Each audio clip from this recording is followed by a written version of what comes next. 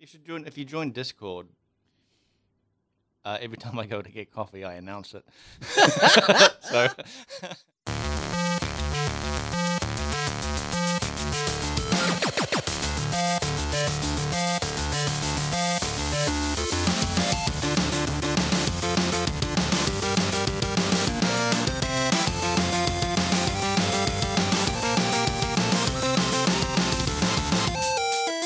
Hey, welcome to episode 68 of Front Seat Gamer. I'm Nick. I'm here with Severn. Hey, Nick. And Blake. Hey. How's it going, guys? It's going well, thanks. Great. Good, man. Thanks for having me. You're very welcome. This is your last episode, as I understand. No, I'm kidding. Listeners rejoice. Aw, they got real hyped for just a second there, and then now they're turning their volume down. Right. Oh, that's it. That's it. I'm done with this podcast. You guys been playing stuff? I've been playing some stuff. I've been playing Cuphead. Oh, yeah. I'm a little over halfway through that. I haven't been playing like tons of it because that's a game that, well, we'll get into that in more detail in a minute. And I've also been playing some Hearthstone. There's a Halloween event going on right now, which I want to talk about a bit. It's really cool. Mm. And this morning, I just bought a Nintendo Switch with Mario and Zelda. Mm-hmm. And I'm very, very, very excited to sit down and play that for several hours tonight. Are you annoyed that you're going to have... do you think you're going to get a little bit annoyed playing Zelda again because you're like, oh, I've been through all this again? And that's a good question. I don't know. Yeah. I hope not. I have a theory. Like you think you're not, but then that intro area where you don't have all your powers yet, that could be a little bit annoying. Where you don't have the hang glider. True. However, I now have a pretty deep understanding of how to get that pretty quickly. Yeah. Like, yeah. I got good enough at that game that I can just probably get through that area very quick. I think I'm gonna buy the DLC pretty much immediately. Right. And just play it on hard mode. Like Jeez. from the get go. Because I've done the game before. You're that confident. Well, I've beaten the game before. It's not confidence. It's just I've done it before. So wait, you really are playing the entire thing again? Yeah, but on hard mode. Oh god. Is that the DLC? That's one of the DLCs. There's I think 3 parts to it. There's like the hard mode DLC, which my understanding is they move around where like monster spawns are. And It's not quite as like gentle. Mm. And then there's like chests that contain gear, which I'm not really too fussed about, but I think it just comes as part of the DLC pack. Mm-hmm. And then the last thing is like a full-on... Oh, there's like a long dungeon thing as well, I guess, that they're adding. And then there's like a second story mode that they're adding. Oh, wow. I've tried to sort of avoid information about it because I'm pretty sure I'm just going to enjoy it and get my money's worth anyway. So I'm not too fussed about like what it actually is because it's just that game's just awesome. Do Nintendo normally do DLC for games? Not often. Yeah, I didn't think they did. What about transferring a save from one device to another device? What are what's involved there? It's a good question. Probably can't be done would be my guess. Yeah, I'm a little annoyed that I can't just use my Wii version. Like I already bought that game. So it's a bit frustrating that I functionally pulled a Severn and bought the same game more than once. Mm-hmm. But I haven't done it 3 times. So you just wait. Wait until the Switch XL or Switch Lite or whatever comes out, and then those feel like very different consoles. Wait the till XL Lite. The XL Lite. It's really big and really thin. Wait till the Switch 3D comes out, and then. Yep. Nick, you say that, but I get the feeling that they've released their back catalog multiple times. Oh, and yes. people have brought them multiple times. Yes, yeah. In fact, I'm if you count the number of times I've bought, for example, Mega Man 2, I have a Game Boy version of Mega Man 2. I bought the Wii version of Mega Man 2. Mm-hmm. We had Mega Man 2 back in like the Nintendo Entertainment System. Oh, there you However, go. The Game Boy version is different. Like it's functionally a different game. Sounds like you're justifying yourself. Yeah. And that was over it's different, man. Different that graphics was over and a everything. 20-year time Yeah, the span. screen was green. You don't understand, man. Yeah, it's a total game changer, bro. Yeah. It was either green It or was dark a green. really different game. It had different bosses. Anyway, They just look different because of the graphics. That's all. some of the bosses were the same. I think it's because they combined some of the Mega Man 1 bosses into Mega Man 2 on Game Right. Boy. I've never played a Mega Man. Really? No. Huh. Interesting. Just like I've never played a Zelda until Breath of the Wild. That's man. You gotta play Yeah. some Nintendo stuff for reals. Blake just shrugged silently. Yep. Makes for great audio, Blake. Let me do some Foley work. Let me shrug. Yep. That's some good shrugging. Yep. Uh, Well, dude, I mean, we've talked about this with Nintendo. Is that like the only reason to buy their console is for their games, Yes. and they only have a limited number of games that I'd be interested in playing. So I'm not going to buy like, a $800 device to play like 3 games. but here's my argument against that. You can buy an $800 device. Also, it's not $800. It's like $600. But you can buy a $600 device and play their almost entire back catalog on the virtual console. Why do I want to play old games? True. It's a good point. I can't even get through all the new games coming out. Man, some of those old games are amazing. Yeah. Yeah, for real. Can you play? Dude, do they have any N64 games on there? Yeah. Okay, now you piqued my interest. Wait, what's Their back good? catalog. What's good on 64? Mario Kart. Ah. Mario. Mario we Kart. have that at work. Yeah, I know. I have it. Like, but both of us have N64s at work. Yeah. Mario Kart 8 came out on. I'm a 64 Switch. purist. I'm afraid. Oh, Yeah, okay. Yeah. Yep. If it's not on that 3-pronged controller, it Right. ain't. Yeah. It ain't Nintendo 64. It ain't Nintendo to me. Yeah. Looking back, that was a weird controller. That right? was. Yeah. I like it, man. I do too, but like, Dude, the There funny, was- so it the was a funny thing weird with controller. that controller, someone pointed out, is that the middle grip, Yep. right? With Z on it. Yeah, with Yeah. the Z on it and the joystick thing. That's a Wii mote thing. It's almost the exact same shape as like a Wii mote. interesting. Yeah, it's That's- real. I don't know. I mean, to be fair, the human hand didn't change shape. Between, Yeah, I was thinking the same thing. like that was obviously they built a shape that was comfortable. They didn't go with a square. They didn't do the Xbox thing of making the world's largest controller Yeah, and then yeah. later going, oh, let's make it actually fit human hands. Yeah. Although, God. you know what? I still think that the GameCube controller is the most comfortable controller ever. Which one? The GameCube. I'm sort of Oh, with you okay. there. That they have like they had their shoulder buttons that had like analog Well- degrees to it, and it was like perfectly curved to the finger. Oh, Isn't so isn't the what they call the Pro controller? Isn't that basically that controller? I thought. I bought a Pro controller today. I don't know. For I guess Switch? we'll find out. Yeah, Shit. Yeah. yeah. We bought a Pro controller as well. Hmm. That was all. Oh, just the If two you have games. GameCube controllers, I hear that they can support GameCube controllers now. Really? Yeah, yeah. On the Switch? On the Switch, yeah. There's How? a dongle. There's probably $100 Oh. dongle out there that Nintendo makes for it. Yeah. So you can still play. What Pikmin? I don't know, especially with like non-HD rumble, it might be lacking. HD Rumble. That or HD whatever rumble. that that, high definition Yep. shake. that stupid feature that a Switch has. That sounds like that HD Rumble sounds exactly like. Wait, is this a real thing? Yeah. You don't know about this? Yeah. You just brought this console. Yeah, dude, you bought that without knowing about the Yeah, HD I Rumble. did not know oh about the man, HD Rumble. you're in for a surprise. You're gonna, I'm excited. yeah, you'll be like, oh my god, this Rumble Rumble's is so HD, it's so high so definition. high def.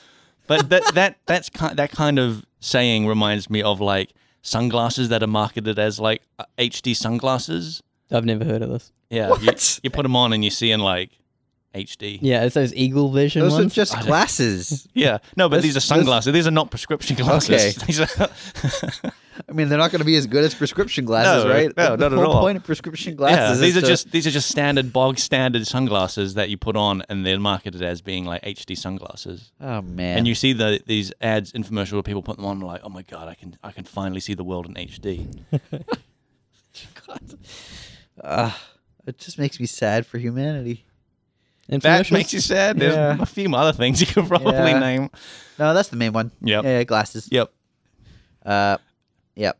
So, you guys been playing anything? Wait, you're going to talk about Hearthstone. What's your Halloween Okay, thing? we can talk about that real quick. Okay, so Halloween. Hmm. They've Yep. got a Halloween event running at the moment. The Tavern Brawl, the weekly event that they change. This week is basically a battle against the AI, and you're fighting the Headless Horseman, and they give you 3 different themed decks to play with. One based around dressing up as a witch, one based around dressing up as a pirate, and one based around dressing up as a cat. Which I think is great. I want to be a sexy cat for Halloween in Hearthstone. And I loved that, like, the cat archetype is just like filled with cat creatures and has like a weird mechanic. They've just put some effort into it, and they're pretty solid. But the real cool thing about the current event is in the arena, when you're drafting, you choose a class, and then you choose a second class. Whoa! And you get the second class's hero power, but the first class's avatar. And you get to draft cards from both classes. Oh, cool! So you get to play these sort of hybrid decks, and I think they've done some sort of similar stuff for Tavern Brawls before, where you mix 2 classes together, but they've never done like a draft 2 classes together thing, and they definitely haven't done it in Arena, and it's really enjoyable. It means that like there are lots of like, I don't know what you'd call them, like apps that help you pick your arena drafts. Yep. Like they have card ratings and stuff. And I don't know if they're currently working on this like 2-class setup, but it didn't super seem like it was, and that has made it more interesting because people are making weirder choices. It's not just like what the what the algorithm deems to be the most optimal choice. And obviously the fact that you have 2 different classes worth of cards changes the experience, because you don't really know what your opponent could have. You have to account for more options, but you also get crazy synergies. Yeah, have you found any like OP combos?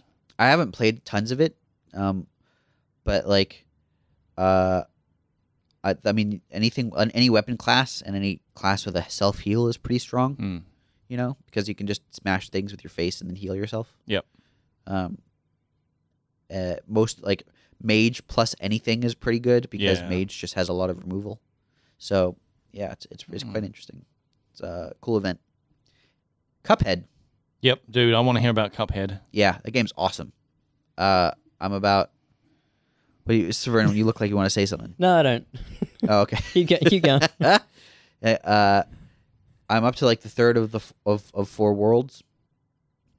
Every fight just looks beautiful, and they do like it's. I was expecting it to all kind of look like, you know, the 1920s style animation, and it does, but they do interesting things with it still. Like there was a battle where I was fighting against a genie. Okay.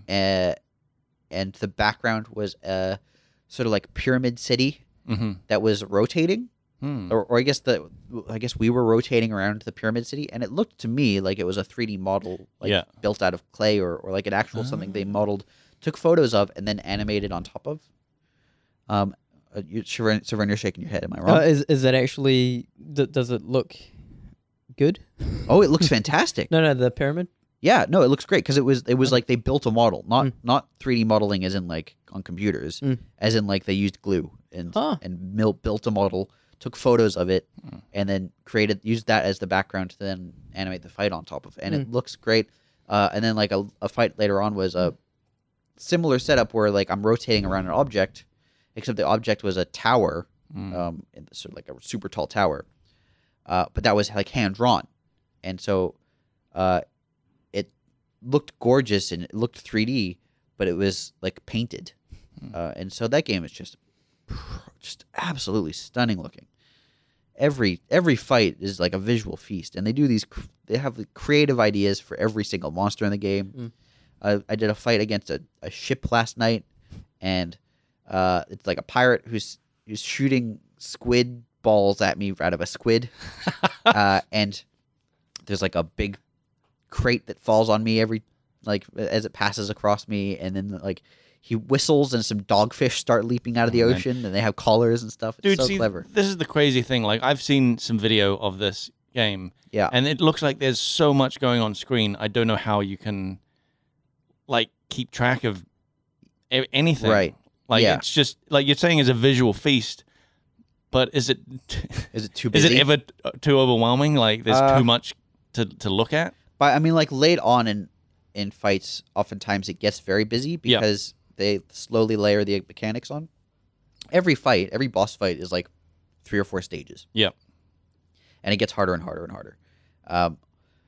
And so by the time you're like about to, like at that last phase, they might have already layered on several mechanics. So it might be a fair bit on screen. So they like ease you into it. Yes, then. they do. Don't just throw like what you're saying with squids being shot at you and piranha fish or something coming at you and boxes and crates, dogfish coming at you and all that. That's not like at the very start. No.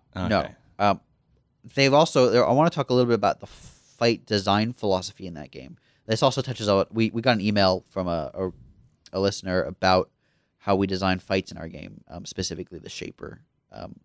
But this sort of has relevance to that. They, it seems to me, clearly define a gimmick for each fight, or at least for a lot of the fights. For example, the ship one. The gimmick is there is a crate that moves back and forth across the top of the screen, and if you are underneath it at any point, it'll try and fall on you. And then everything else that happens during that fight is just inherently made more complicated because I'm going to be moving back and forth because of just the general fight mechanics. But I also have to be aware of this persistent crate threat.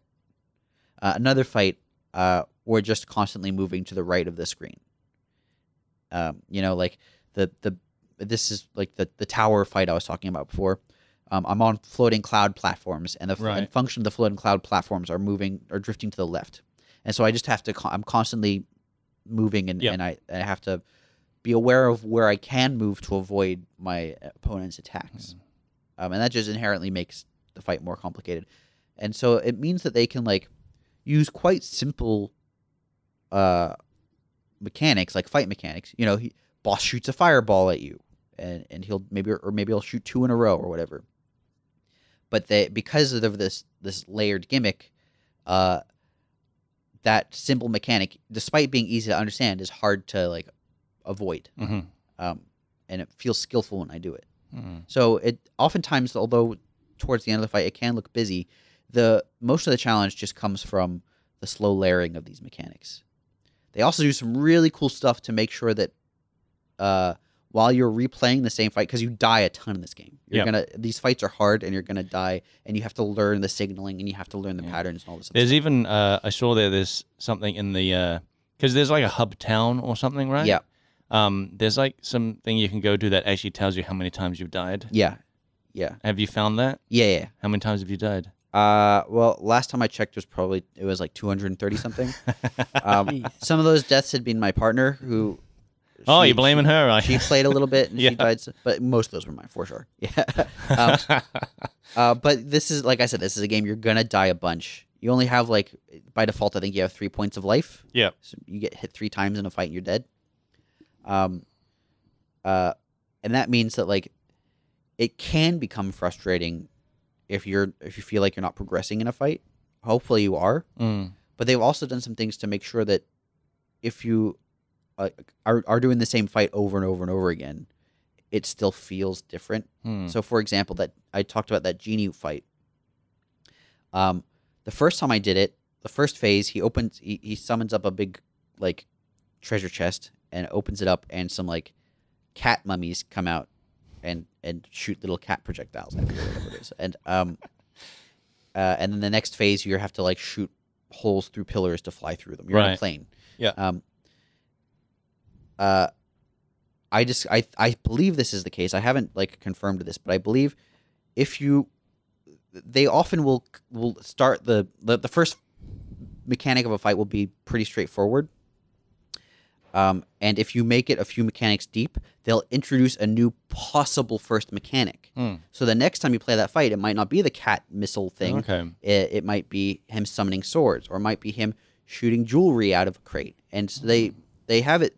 So there's variants within sections of a fight that they slowly introduce as you have mastered them, which is so clever, because it's like, okay, you've made it through that section, and the section following it.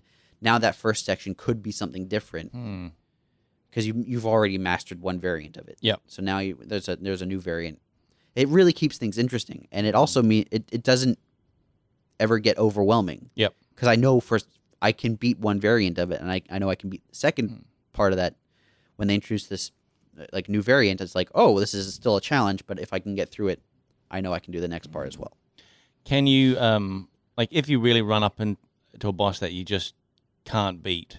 Yeah. Can you actually go somewhere else and do other things? Or is every boss like a brick wall that you just have to bust through?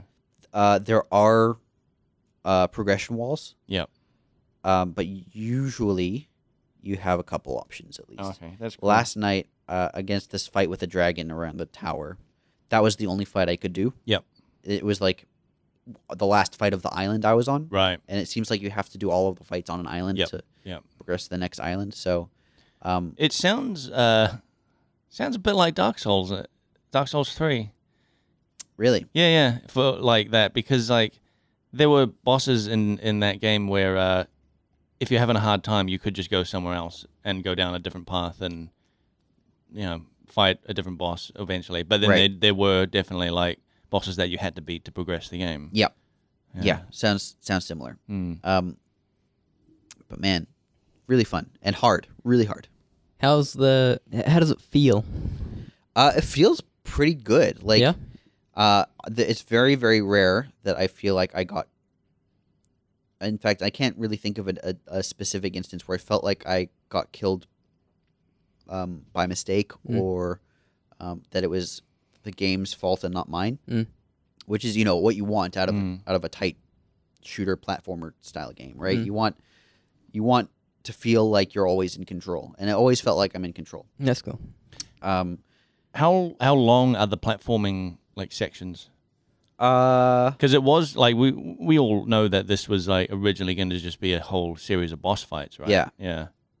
They vary a bit in length, usually like a couple minutes to like maybe 5 if you're a bit slow. Okay, but the boss fights are they're there what you're there for. Yeah, they're the game. Yes, but I mean even the platforming sections are cool and inventive. They're not my favorite. I think I prefer the boss fights. Yep. And I think the primary reason for that is, at least the platforming ones I've done, which I assume I've done about half, they feel a bit, at times that they feel like they lose their consistency. Okay. The boss fights are all consistently polished and challenging and interesting, and some of the platforming parts are like, okay, they've upped the variety. It feels like they've tried to put too much variety in this one level. Like there's one where you're sort of fighting your way through a carnival, and the first part is like there's a wizard that sort of appears out of nowhere and shoots stuff at you, and then there's like a part where you're jumping on a trampoline over walls, trying to avoid balloons, and then there's a part where there's like a guy balancing on a ball and the wizard is back, and then there's like a thing that's shooting snacks at you, and then like there's just like a ton of stuff that you sort of have to learn to deal with.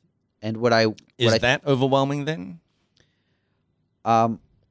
No, but what I think I would have preferred is for them to layer on the complexity in the same way that they do with the boss fights, where they choose a few interesting monsters and platforming elements and create interesting permutations of them, rather than like in this section, like there's 3 total wizards and balloons in this section, and then in this totally different section there's a different thing. I would have preferred like, okay, what happens when you add the balloons to this other thing, Yeah, but otherwise that game's really fun. I've heard way too much about like how hard that game was to make from artists. Oh, really? Yeah. It sounds like I hope they make that, because they seem to be the only studio doing anything like that. But it sounds pretty rough. Well, yeah, it's like traditional animation, huh? Yeah, like but also a typical thing that will happen at a game studio is that a designer will put a thing in, ask for certain specifications, go away. So the artist was working on a thing, and would submit, I don't know, a 3-second animation of say an attack, and then the designer will turn around and be like, actually we need a 1 second for this, and so this whole thing happened throughout the development. Like not great lines of communication between the designer and I think there was a lot of work for certain things. Well, this is like unavoidable kind of thing. But yeah, it sounds like, to draw just a lot of images of a thing. That's not the funnest thing to do. No. But my God, it looks so good. In yeah, it's cool. It's cool that a lot of people final recognize result is that. So fantastic. And I hope that it is that we see more exploration into what you can do with 2D art in games. You know, I thinking about it, I kind of don't like that they put 3D elements into this game. Why? And it's not 3D. I think when I said 3D, you got the wrong impression. I think we should. I've actually seen that boss fight, and I actually thought it was 3D because it was so well done, I guess. Yeah. But I like that 2D style, and when I see anything doing 3D convincingly, like you can do 2D and spin around and have it still look 2D. Yeah. Do you know what I mean? I do. That tower one you're talking about where you're fighting the dragon, I saw a video of that, and like that works quite well because the tower is still like there's not much to it. It's just a round shaft. Yeah. And so I was watching that and I didn't actually even realize it was technically rotating until like, you know, a minute or so into the fight. And then you actually see like, I can't remember, maybe you see some windows or something go by or something, and you're like, oh, you're actually flying around this tower. Yep. You'd have to see the edges of the tower as well to know that it's the tower, right? Otherwise, it would look like you're just passing through a lot of windows. Yeah, no, the tower is like kind of smallish. Like you can clearly see it's a tower. Yep. You're not up close to it. No, you're pretty far away. Yeah. Yeah, I saw the genie one and I saw 3D and I was like, I don't think. I wonder what kind of conversations went into making that decision. Well, I loved the way that level looked. Okay. In particular, because it, like I said, what I was expecting was a bunch of sort of looping animated backgrounds, and this was a looping animated background functionally. But they used a like traditional like movie magic style, right? They created a model and they photographed it in a circle, and they played those photographs in a loop, and they functionally that they animated on top of that, and so it didn't to me detract from the like charming, like handcrafted aesthetic. What it did was add some visual variety, and made it feel like I was playing an old timey 1920s like cheaply made movie, which was awesome. Yeah, that's cool. The rest of it looks cool. Like consistent. You know, I like that about it. Yeah. The game's super cool looking and fun. But yeah, you're gonna die a bunch, and it's frustrating if you're not good at platformers. You guys play anything? Yeah, I've been playing Shadow of War. I've heard about this game. Lord of the something, right? Dude, like that, like so there's been like controversy with the loot box stuff. Yeah, and which I think is understandable. Yeah, like I get it, and I think like, I mean, I didn't buy any loot boxes in it, and I was talking to Ryan about this. He's been on the podcast before, and he has a real hard stand on it. Like he's absolutely not buying this game because of it. And he was saying that he's not really he doesn't really care about the loot boxes in like this game. What he's really worried about is like in 10 or 15 years with like the premise that these kind of loot boxes set, like in 10 or 15 years, our game's going to be you can't finish them unless you buy loot boxes. Ooh, that's a dark feature. That's the thing he's worried about. Whereas like because I'm playing it and I'm like, who cares if there's loot boxes? Don't buy them. You don't even need them. But if enough people do buy them, the makers or the publisher may, you know, add to this dark future that Ryan is worried about. Here's the thing I don't like about them is the existence of those loot boxes has changed the design of that game.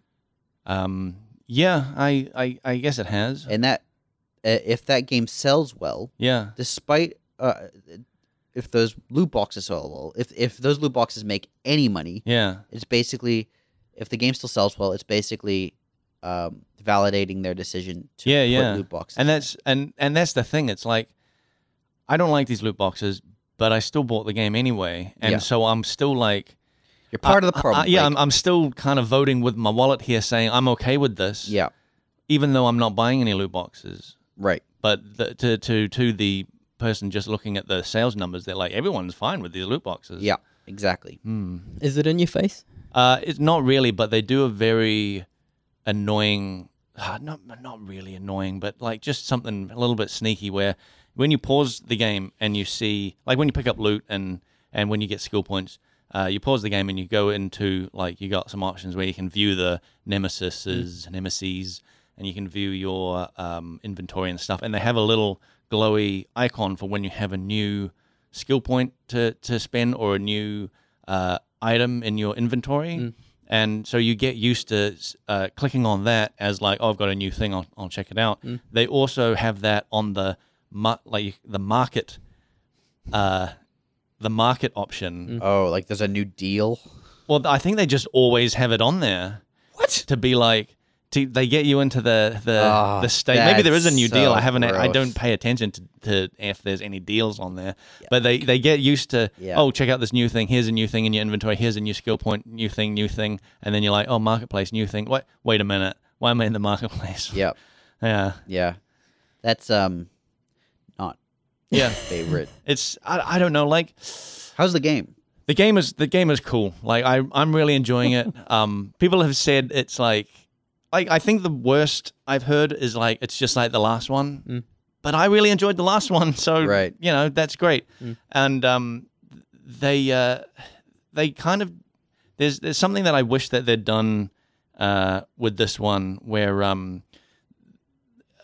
leading up to it coming out and like its E3 presentation and all that, it showed these forts that you take over and you have your own like nemesis. What would you even call it? Like, it's not nemesis. A crew? Yeah, you have your own crew of like, you've got your war chiefs. Posse. And, you got your gang, you got your army, you're building an army, you assign these captains, and you can assign a bodyguard to yourself, so which is real cool. Like, you can get into a tough fight and you click this button and your best buddy shows up. Yep. And like, I picked this dude that's like an orc guy who, well, of course he's an orc guy, but I picked this dude that's like, he summons those Karagor creatures, and they're like big hyena wolf things. Cool. Yeah. Okay. And they just wreck. Like, they're sort of a neutral creature most of the time that will that the orcs keep in cages, and you can like shoot the cage.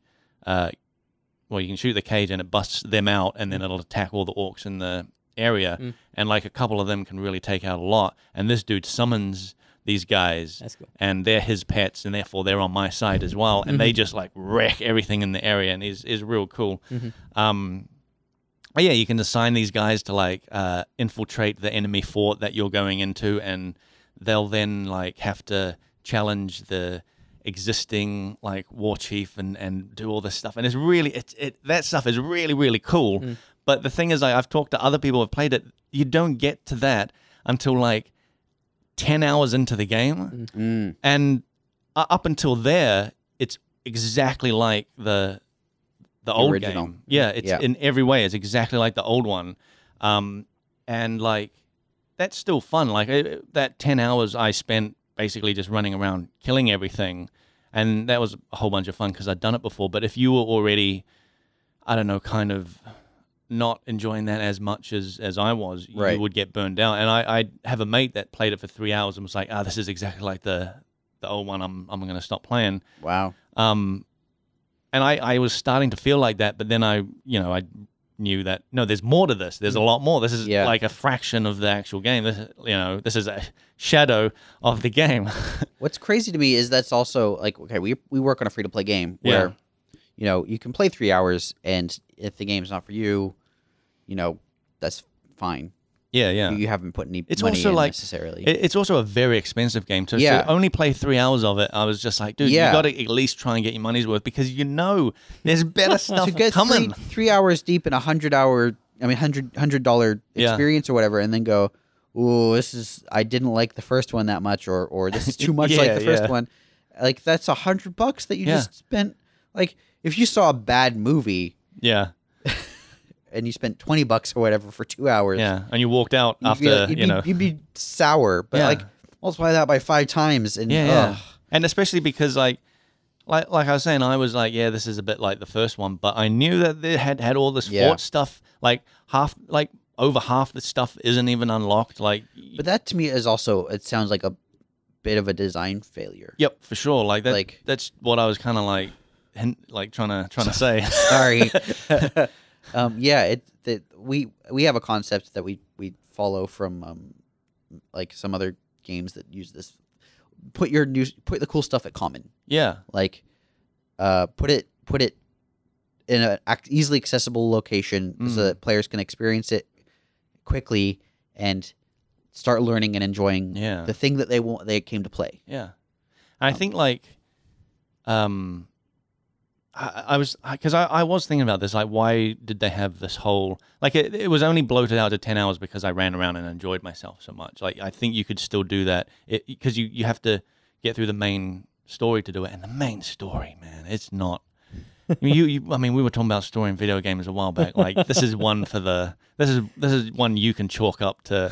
Oh, that's crazy. Yeah, it's the most the story is not the game. Like, the Nemesis system is the game, and the fort stuff is the game. But like, you gotta slog through these story missions to like get to the actual game where it's like, the fort stuff and taking over forts, and then you unlock the whole map, and it's like a Risk, Risk the board game type thing where there's regions that these forts control, and you're taking over these forts, and then that whole region turns blue because you own it. Right. And then the enemy can attack your fort and take it back, so you got to build up the defenses of that. Yep. It's that stuff's cool. And if they had not, like, if they'd just had maybe a couple of story missions at the start, or even then like it's that, because it is a crazy big system, and I wonder, like, if someone hadn't played the first game, just the Nemesis system alone is a lot to like take in. Yeah. And that's probably why they gated off the fort stuff at first, because that's a crazy thing to get your head around. Is like, these guys keep showing up and calling me by name, and the whole like hierarchy stuff and all that. So but like, they could have done the fortress thing earlier. Like, for sure. What you could have done is subdivide the first like region you're in, and have it be like you got to conquer a town or whatever. Yeah, like, and instead they've got it so that you already own the fort, or the forces of Gondor already own the fort. Yeah. And that can seem maybe confusing because it's got humans standing in the Nemesis system, like the view where you see the army, where you see all the orcs, there's human guys standing on the fort, like icon things. Yeah. And because they're the ones in the fort. Right. And then when you go and attack enemy forts, it's the orcs that are there. But like, that's a bit weird. And you're supposed to be defending this, and you do certain things. You're killing so many orcs, and it never feels like you're actually like making an impact in this area. Right. Because the time you make an impact is later on in the game when you take over these forts. Yeah. Yeah. I don't know. It's a. I hate to be like, just stick with it for 10 hours and then it gets good. Then it gets better. But like, because it's already pretty good. How much time did you put into the fortress mechanics? Like, I've pretty much only just started doing that. I've heard from other people that to like get the quote unquote good ending. Right. I don't know what they really meant by that. I assume it ties into the fortress mechanic. I assume it means like to conquer the world or whatever it is. Without buying loot boxes, is going to take you a couple months.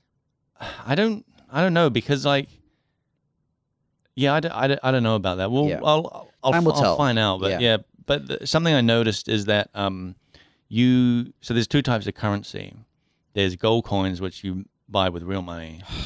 Those are the ones that's the good stuff. You want the loot boxes. Yeah. That's where all the good stuff's at. The fact that you have to buy currency in a game that you already bought. Oh yeah. So it makes me angry. There's silver coins, which you just pick up in game, and you can buy loot boxes that are just silver ones. Yeah. And I accrued like thousands and thousands of these silver coins, and being like, are these just to buy loot boxes? But then I took over a fort, and all my defenses and upgrades for the fort require the silver coins. Right. So now I'm like, oh, this is actually pretty cool. It is actually more than just a collectible to buy loot boxes with. Yeah. You know. And now I'm actually like, okay, now I'm interested in getting more of these coins. So now there's also now there's like competition for that silver currency between like game mechanics and market mechanics. And yeah, but like, yeah. But it makes me angry. Yeah. Makes me angry. It is. I'm not gonna sit here and just be like, no, man, it's fine. The loot boxes are completely fine because they're not. Like, you're funding a bad regime. Yeah, I know. Like, that's the thing. Like, if this, you're funding the Taliban here. I would have such an easier time shitting on these loot boxes if it wasn't in such a good game. Yeah. What gets me is it's a single player game. Yeah, it's a single that's like that. Yeah, that's the kicker. Yep. Yeah. Yeah, and well, you can apparently attack. No, you can totally attack online players' forts. Oh, okay. Yeah, so there's that. But it's so like even worse. I don't know. Like probably. The challenge is completely different because some people like have put money into their forts. Yeah, so yeah. I know. That's what I'm like. I don't want to attack anyone because they're gonna have spent real bloody money. They would have, spent. So that's not cool. Yeah, spend real money to upgrade your in-game fort so that other people can't attack you. I'm like, that's not. I don't like that. Everything about that game just sounds gross to me, honestly. Tell me, this is more about like the Lord of the Rings universe. Yeah. What's cool that's left that isn't in the movies? Is there anything from the well that they can take? Like, I don't know, man. Like that game is the Nemesis system, and that Nemesis but system. Is it just orcs? There's ogre type dudes, which is cave trolls. Cool. Yeah, they're actually like smart. Like there's one. Your main guy is like this Aussie. This Aussie like he's just a straight up Australian. Yeah, I know. He's just straight the guy you're talking about. Yeah. He's like, and that's the thing. That's the thing that I think is really weird is that the main two guys are like they're just the most generic pieces of shit. Like the main Aragorn looking guy. Yeah, the main guy like is a Boromir Aragorn like lookalike, just deadpan like. We've got to save the city, blah blah blah. And then your elven spirit guy is this angry elf guy that's like, we need to get the ring, blah blah blah. And it's just these two gruff people. And then you meet the like intelligent orcs, and they're just having fun. Like one of the best cinematics I had was like I took over this fort, and like this orc from one of the previous games happened to be there, and he's like your wisecracking sort of sidekick type guy, and then there's the Aussie guy, and the conversation between those two was like just great, and I was like, how come they wrote these characters so fun, and the main guys are just like bummers? That's a very good question. My theory, because we get this a lot in games, is your characters are meant to be a blank slate. Yeah, but and you're meant to be able to sort of project yourself onto them. But that's boring, right? But the thing is, he's not a blank slate in the way that like Commander Shepard is a blank slate. Right. He's a blank slate because you have no dialogue options or anything. He's not a blank slate like Geralt is a blank slate. Right. He has a name and a past, and he's a character.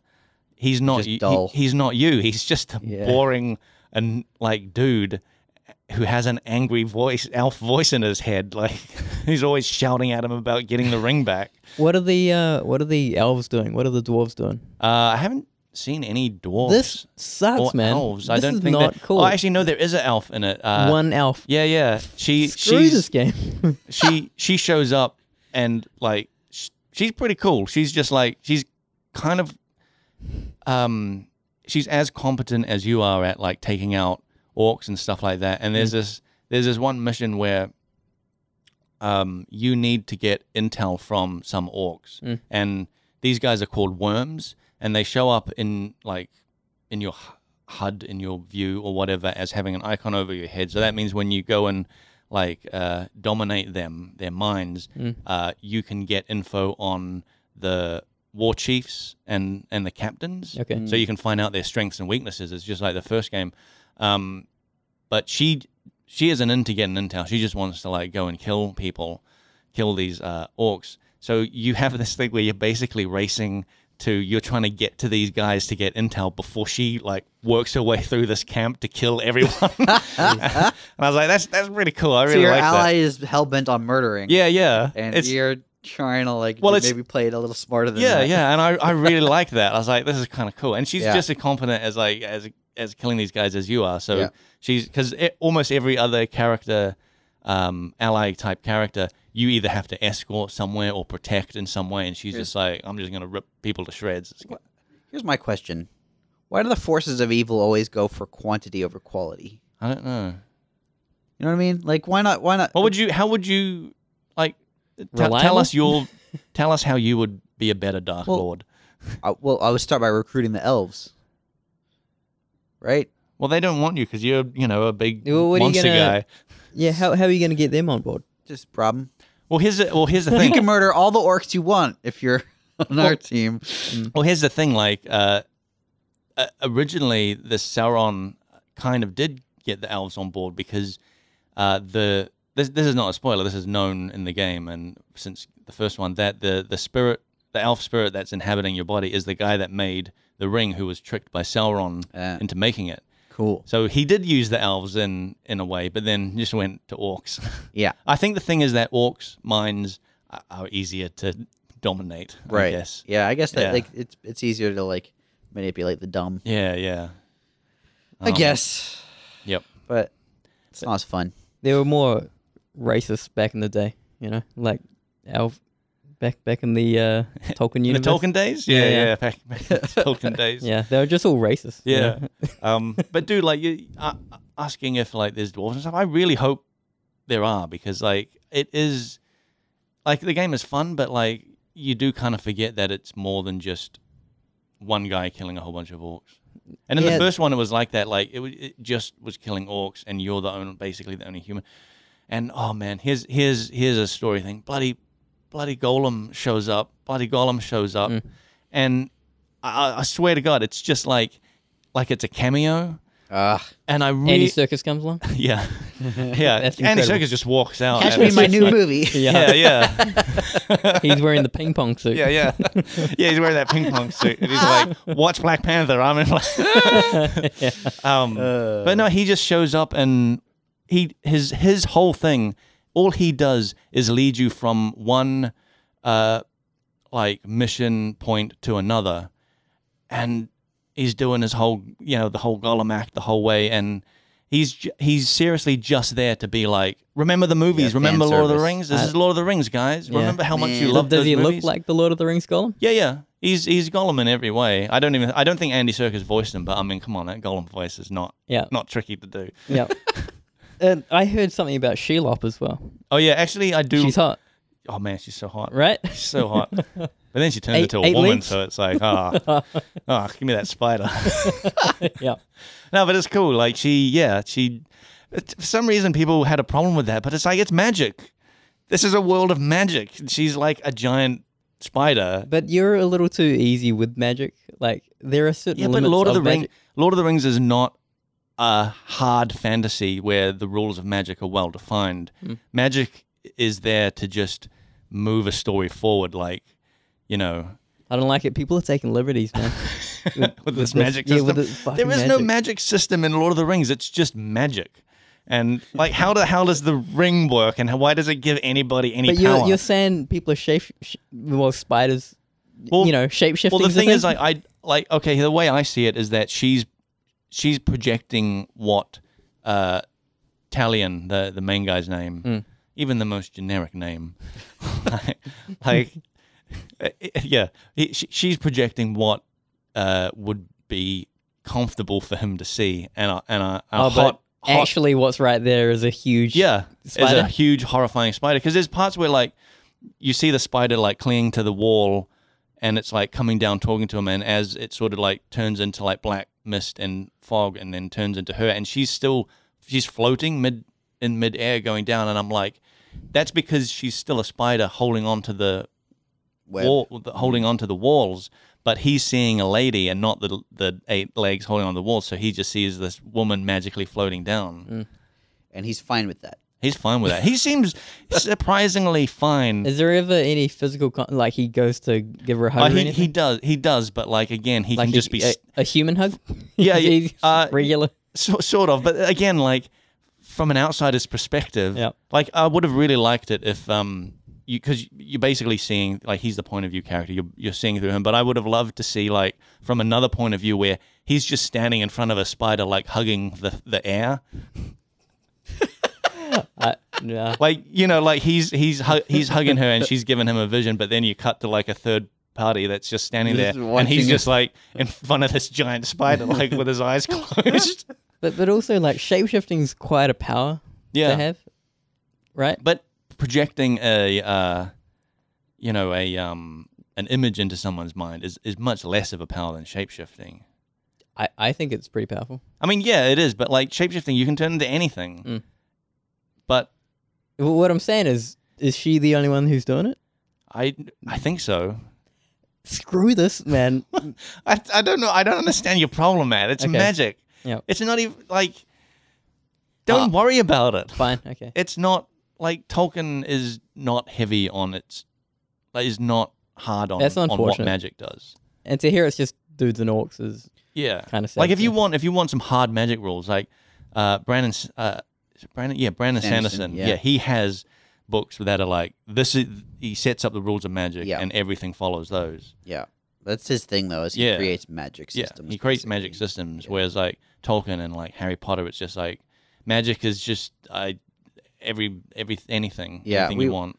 We watched Hocus Pocus on Netflix. Oh, is that night? I think I remember the that. One with Bette Midler. Yes. Didn't it have? It had that chick. Didn't it have someone from Sex and the City? Right. Yes. Yeah. Sarah Jessica Parker. Yeah. She was one of the witches. Yeah. And I was realizing, like, okay, so they do this stereotypical witch thing where they like read out like a long chanty poem from a book and throw some ingredients in a pot, and the magic words and the ingredients together work and make a thing, and blah blah blah. It made me think, like, okay, someone wrote that poem down. Like, someone had to come up with that. But obviously, like, it's not just some random words. This is like the thing that works. Yeah. For the power that they want.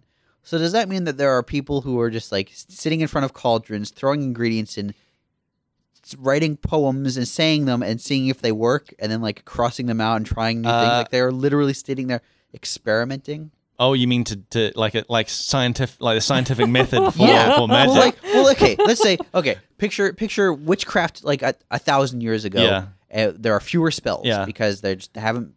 People are trying to be witches or whatever. Yeah. And they're like, okay, I want to do a spell where I can turn invisible. So what if I throw some Eye of Newt in here and then I say some stuff about invisibility? Nope, didn't work. Let's try putting some fish scales in there. You're talking about the alchemy system in Skyrim. Well, I mean, I can't fathom another system. Like, how else could it work? Right? Well, I'll tell you how. Wait, before you finish, let me ask you one more question. Does that mean that these spells just don't work outside of English? Ooh. No, let me tell you. Let me tell you. Go ahead. The devil told them how to do it. Ooh. So the devil speaks English. The devil speaks the language he needs to. So he'll come along. So it's English. He's in your brain. English. Yeah, because they're English witches. If he went to like China, he'd be speaking a different language to the Chinese witches. Okay.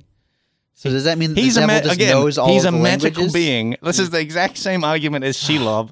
It's magic. It just does what you need it to do. Magic. It's magic. Yeah. The devil's magic. Okay. Well, of course he is. I don't know, man. He's shape-shifting words, basically. Yeah. In your brain. There's a part in that movie where the witches like raise a zombie out of a graveyard. Yep. And it just like, does that mean that, 1,000 years prior, someone was standing in a graveyard yelling poems and hoping the zombies would rise up? What's funny with this whole thing is like you're thinking that there was a process into discovering there has to be, where right? someone would just wrote a poem one day and was making a really gross dinner, and then they turned invisible and was like, wait a minute. It was entertainment and dinner. But how would they know that they turn invisible? When they look down to like see where, so they can't see. They're invisible to themselves. Like I can't. I'm holding a fork, but the fork's just floating. I'm eating this food, but I can see it in my stomach, and it's disgusting. Why did I put Ivan Newt in Why here? did I keep eating this? It's health. It's that bloody modern health food. I mean, maybe all magic spells are just people shrooming, and they think they turn invisible, but they're just shrooming. Yeah. Like, I'm invisible, dude. No, you're shrooming. Dude, I remember this is a complete side thing, but do you ever remember that not Adam Sandler. Oh, man. Damn it, I can't remember his name.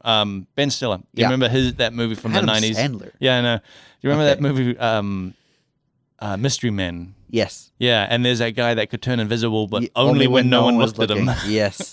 So yes. good. I loved that. And they asked him, how do you know when you're invisible? Then he's like, I just feel it. But yes, I do think there has to be a process of discovery here. That's you and your 20th century head. Yeah, well, I mean, okay, so then if there isn't a process of discovery, your claim is that the devil tells them the devil or some sort of demon or something came along and was like... The demon is writing poetry, the devil is writing English poetry and saying, this is not the real. poem. This is the poem that will make you into a younger woman. I think okay, here's the thing. This explains a lot about goth poetry, I will say that. Here's the thing. It's it may just be like... the poem may just be a placebo effect where like... It's just the ingredients that matter. Maybe it's just like the intent or something. Just be in the right state of mind. Yeah, if you think that saying this poem and making this potion works, then it will, kind of thing. I don't know. Look, I don't know. I'm not. This is not a real thing. This is what I like. I think about this from time to time, like. Because you got the Salem witch trials were a real thing that happened where real people were burned at the stake because they were accused of being witches and found guilty of witchcraft. They didn't know the Ten Commandments. Nobody back then said, well, hang on, where did they find out the spells? How did they find out the spells? How does any of this work? The devil. That's where they got it all from. They're consorting with the devil and all that sort of stuff. So, Nick, they owned a black cat, enough said. You take that next leap of logic, which is like, they don't. Well, the devil is visiting them and telling them English things. Yes, it is. They don't take that next step. Is that the next step? Well, what would your next step be? My head is somewhere where people suck. Like, I don't give people anything. So if someone accuses someone of being a witch, you immediately agree with them. Yeah, because they have to be. Because I'm a people. Yeah, because I'm a witch. Yeah. No, but dude, like the witch. Funny how you went that way. Dude, the witch trials is just finding a scapegoat for problems in like their community. Like that's it. They're just like, oh, we had a bad turnip harvest. It's not even that. It's more like, I think she's sleeping with my husband. She's a witch. Yeah. But it's funny to give like the cauldron, like it's a silicon wafer type idea. And then like all these components are going into it. Well, that's functionally what it is, right? And the operating system is you chant at it, saying the right words. Activate it. What happens if you say the wrong word? Does nothing work, and you get like a kind of it's like clicking on the desktop background. It's you're doing nothing. Oh man! But yeah, that's why Brandon Sanderson is cool, because he's got like a proper magic system. Yeah, that makes sense. I do, and think he sticks to it. Yeah, having some logic to a system like that. It makes those stories way more enjoyable, because like Harry Potter was a fun time, but like magic was basically free energy in that in that world, and like, well, why don't the wizards and witches like power the entire world? Yeah, why aren't we running Tesla cars running on like, I don't know, hocus pocus mojo? Yeah, well, that's. I mean, Harry Potter is a fantastic example of like, where did these spells come from? Yeah, isn't it funny? Like you assume, like, instead of just transporting people around with magic, you have to buy a car and then transport. You got to monetize it somehow. What do you consider Harry Potter for a second? It's all capitalism. You can't have all this like free energy everywhere. You got to monetize it, man. What are you talking? Yeah. Consider Harry But Potter. you have to buy these loot boxes, see? Like in this world with magic. Okay, we've got silver spells and gold spells. The silver spells will work on... No, she can shapeshift, but if you give me 100 gold coins, I think Harry Potter's a really good example because in that, they literally... Okay, you've got your magic wand, which, by the way, someone determined that a stick with a thing in it. And there are better wands and worse ones. There are the expensive ones that, I don't know, do magic better. So where's the magic coming from? And then they have magic words that they have to say to do the effect. Someone's got to be standing in front of a mirror, or like there's just a bunch of people standing around for that, man. saying they're probably got a science department. Chubop-a-lop. And they swing their arm. Nothing happened. Okay, cross out habadoo chubop-a-lop. Okay, habadoo chubop-a-boo. Nothing. Okay, well that's how many permutations can there be? That's why all these sorts of things, they like the source of magic always comes from some like other like higher power type thing. And Harry Potter does it? I don't know. See, that's... Yeah, but I mean, she's not gonna... I don't know if she's written like the Harry Potter equivalent of the Silmarillion or anything like that, where the entire like creation myth stuff happens. But like... Well, clearly wizards and normal people are different in that universe. Wizards are basically like some sort of angel type creatures. Wizards. Yeah. So that's a weird thing, is like in like there's so much magic in Tolkien, but like the wizards aren't actual like people. Oh, in Tolkien, right? Yeah. They're sort of like these like demi angels or something. Like they're not actual. Like there's no people going around being like, my class is a wizard, you know. Yeah, and what's interesting in Tolkien's magic is there aren't like magic phrases really. It just happens. Yeah, Gandalf just does the thing. Does the thing. Yeah. And it happens. Yeah. And that's much cooler because that's like he just wills it. Yeah. And that I believe that to me is more believable somehow than like a a magic phrase that someone figured out. Like saying that these are showmen, Nick. Dude, that's what it's all about. Saying that, you've pretty much like articulated a thought of mine playing Mordor, was that there's these towers. It's an open world. It's got towers. Yep. You climb up. These... Not a Ubisoft game. It's not a Ubisoft, but it's an open world game. Does it reveal the map? It does something slightly different, but the map is already revealed in the beginning. Oh. What you're revealing, get this, collectibles. Oh, fuck this game. That's it. Or rather, points of interest. Collectibles and points of interest. Yep. But there's you go up there, and originally like Sauron has it. So when you go into your elf vision, which is the same as like in Horizon her focus thing or whatever, or in Geralt's like Witcher vision. Is that what it's called? What? Is that what it's called in The Witcher? Witcher vision? Yeah. I don't know if it's ever called anything. Okay. Witcher goggles. Yeah. But Batman's detective mode. Yeah. Batman's detective mode, right? Yeah. Yeah. So you go into that and goggles. Yeah, you see above these towers, you see the eye of Sauron, right? And then when you take over those towers, you see a blue eye, meaning you have that.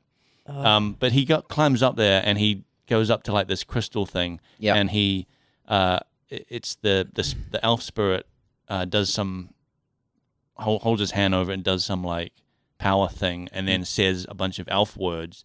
And I remember thinking like, what's the point of the words? Like, it would be so much cooler if he just went up there and just did it. Yeah. The words make it seem tacky. Yep. Yep, I agree. Yeah. And I was thinking that, and then you just like basically said the exact same thing in general anyway. Yeah. We're in agreement. Magic with words is dumb. Yeah, don't use words. Don't use words. Yeah. If you have to say a thing for a spell, explain why. You have to have like a reason. Okay. What about when Ryu throws a fireball? I think that's just that's just theater. It's just something he says. Yeah. Okay. Yeah. I think that's just an intimidation. That's just a sound. tactic. It's like when this is a Bruce Lee thing, right? Yeah. Yeah. It's like when people play tennis and you just hear them being like, ah! It's just like that. You hear them going, Hadouken! Yeah. All right. Yeah. It's like a nervous twitch, but Right. So, he's fighting. He's anxious. Yep. But yeah, I think that's all I wanted to say about Shadow War. Like, I really genuinely do enjoy it. Yeah. And I enjoyed the first one, but I never finished it because it became more of the same. And this, with the new stuff, maybe it'll eventually become more of the same. But it's still pretty damn fun. Can you see a third one having more of this kind of loot box action? Oh man! Or do you hope it's more of a refinement and a return to what? A refinement of loot boxes? A pure experience where maybe less of that garbage. I hope that, but like the outcry from people are saying we don't want this, but the sales numbers are saying we're okay with this. Yeah. So, I hate it. Yeah. But I wonder, I think the problem will be that there'll be enough whales, that, for listeners, that term, whales, meaning there'll be enough, big spenders. Big spender. There'll be a small amount of people spending, $1,000 or whatever. $1,000 to justify having this in more games. Yeah, maybe. I mean, obviously, I hope that this is negatively impacted their reputation enough that they would reconsider. But we'll see. I guess time will tell. Yeah.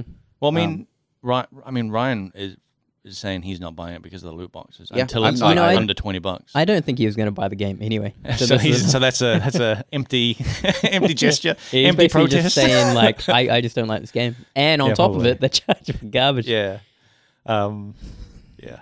They announced their DLC season pass. That's like $100. I heard of this. Yeah. Did they also have day one DLC? That I don't know. Zelda also had day one DLC, which is a bit. I don't support this shit. No. I hate it. How much time do we have? Should we just go right into questions? We're probably out of time. Yeah. I'm not sure if we've got.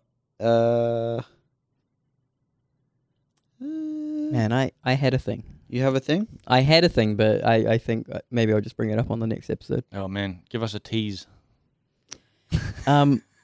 I wanted to ask. Yeah. Do you have to tell people off at work? Are you hitting up people at work? And how do you go about doing this? Is that something you do? Ooh. Because the last couple of weeks, I've had to talk to some people. So there's not... Wait, in regards to what? Doing their job. Oh. Yeah, not really like that. There's stuff that... there's stuff I've said to people to be like, hey, you should do things like this. And do you do the classic sandwich? Nah. No? Nah. Because it's not anything huge. Yeah. It's a thing of hey, just remember to do that. Yeah, yeah. And then you just carry on doing your own thing. There was stuff early on, I remember being like, yeah, no, this is not great.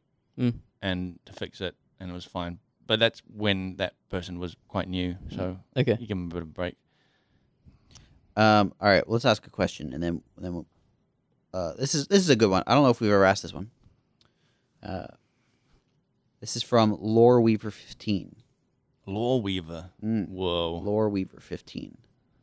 Charmander, Bulbasaur, or Squirtle? Dude, this question. We've had this before. Have we? Yeah. Yeah, we probably, or when we're deep in Pokemon Go.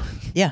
Haze. That one. Man, those 2 weeks. It's been a while then. But that to be all right. Well then, that question was from back then, was it almost a year and a half ago? Yeah, I think when George was on. But that wouldn't have been me because I haven't been on with George. Yeah, but I was Squirtle. That's why I don't recognize it. Squirtle. Yeah, and you guys were like, we're just doing it for the Bulbasaur. I mean the Blastoise. Yeah. Right. Yeah.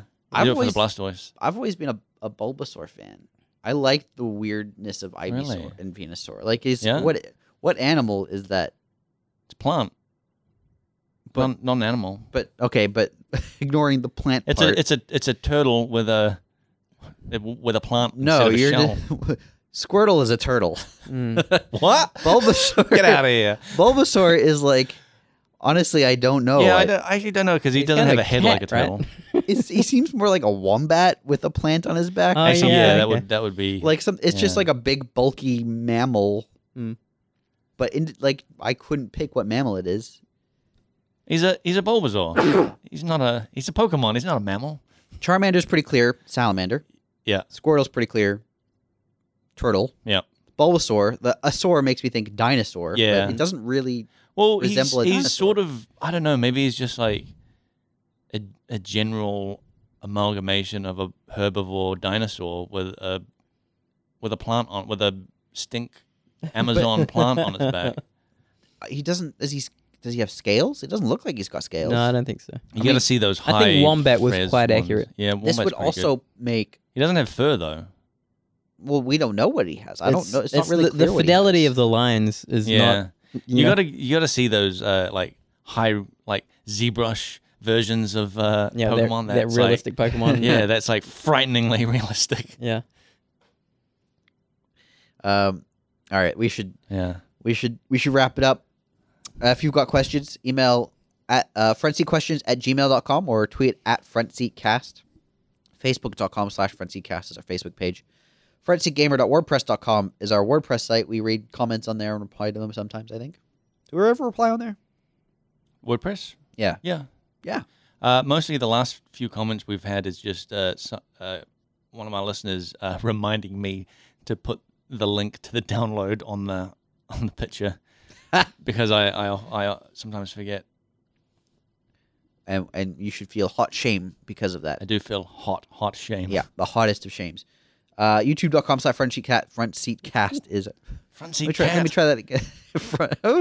That's our mascot. New podcast, dude. I think you just invented a mascot. The Front Seat Cat. Front Seat Cat. YouTube.com/frontseatcast is our YouTube page. You should rate us on iTunes and tell your friends. We had pretty good listenership from the last episode. Don't know why. Probably nothing. Probably no reason. It's probably you and probably me. Yeah, probably me. Mm-hmm. Hashtag. We're a part of the Australasian Gaming Podcast Network. That's hashtag AGP on Twitter. They've also got a Facebook page. Yeah. They're doing a big. They're all at PAX right now. Oh, that's Aussie cool. PAX. Yeah, doing a big thing there. Well, good luck to everyone there. Huh. Yeah, we're not there. Is anyone filling in for us there? No. No. We're like a weird growth on we're the Australasia. Yeah, we're like a weird tumor that everyone kind of acknowledges is there, but kind of doesn't think about. Damn it. Yeah. Like a benign Although, tumor. yeah, a tumor implies growth. Like I think we're more just like a lump that you're not really sure how long it's been there. It doesn't seem like it's hurting you. Doesn't seem mole-ish. We'll just keep going. Yeah. And of course, thanks Leanne for our logo, and thanks Andrew for our music. We'll be back in a couple weeks. I'll be playing Mario all that time. It's gonna be awesome. Bye!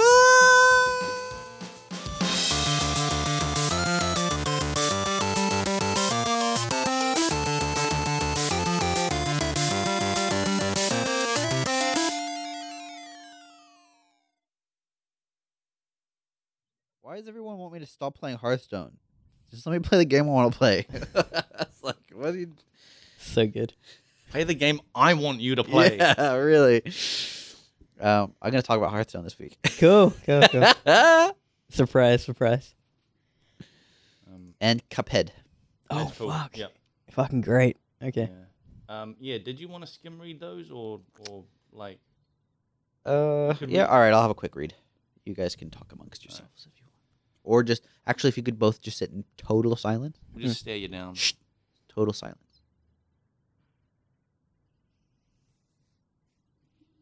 I can hear breathing. Who's breathing? This is my watching Nick breath.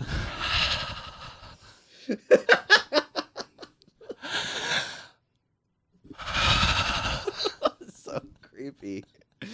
That is so awful. Please stop. Oh, nope, don't like it. Just keep reading. This is the last episode of this podcast I'm going to be on, I think. So, the episode where things get too sexy.